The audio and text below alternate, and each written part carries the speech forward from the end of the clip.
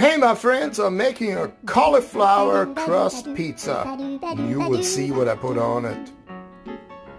Hey, you know I'm lazy. I'm gonna use this pizza sauce to put on it.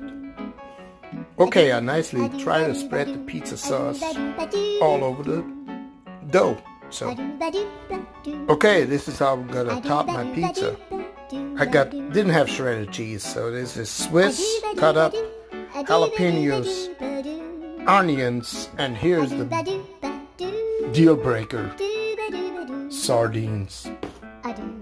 Got all the ingredients on. Now I'm gonna put on the sardines, hot sauce.